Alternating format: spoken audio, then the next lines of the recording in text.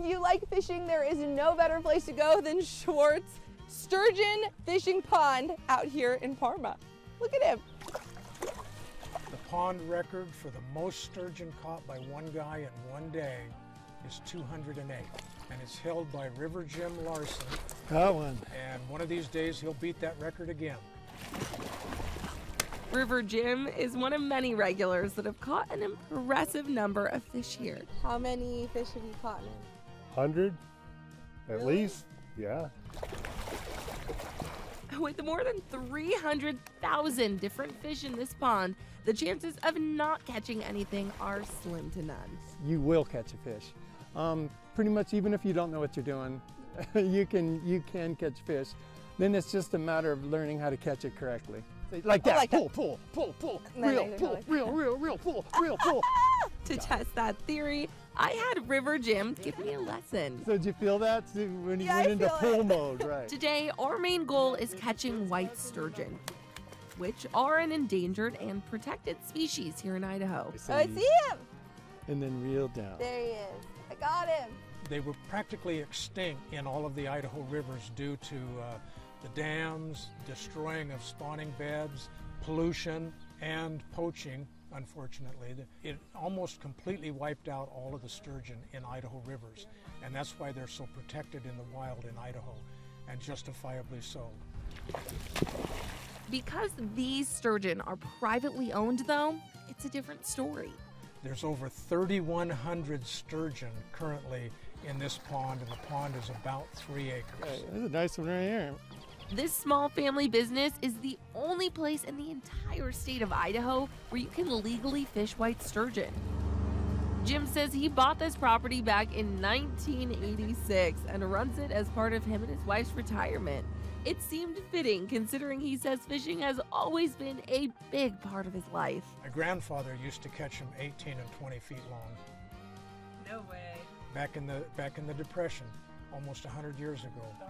While you won't find any 20-foot sturgeon in this pond, there's still some pretty big fish. The oldest sturgeon that we have in the pond right now is probably around 45 years old, and he's 7'8" and about 200 pounds. A lot of people, when they see the bigger fish in the pond, they go, how huge they are, but actually a 7'8" sturgeon, it's a decent sized fish, but it's not big by any means. And any of the fish that you catch, the bigger fish in the river, that especially the ones that are 10 and 12 feet long, those can easily be a 60, 80, 100-year-old fish.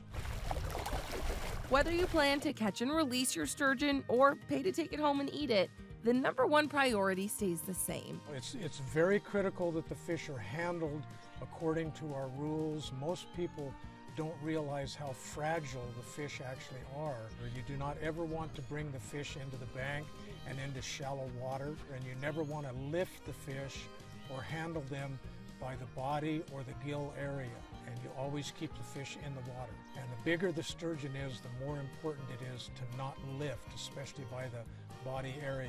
It can very easily injure their internal organs. The last thing we want to do is injure the fish. Jim says as long as you're respectful, you don't leave any trash, and you keep everything family friendly, you're welcome to come visit his more than 50-acre property in Parma. Money. Each pull is just $25, and the pond is available to rent out for larger groups, which is why they recommend calling in advance to hold your spot. The pond is open year-round, and Jim says they love to host different nonprofits like veterans and special needs groups, and they're always happy to see kids fishing too.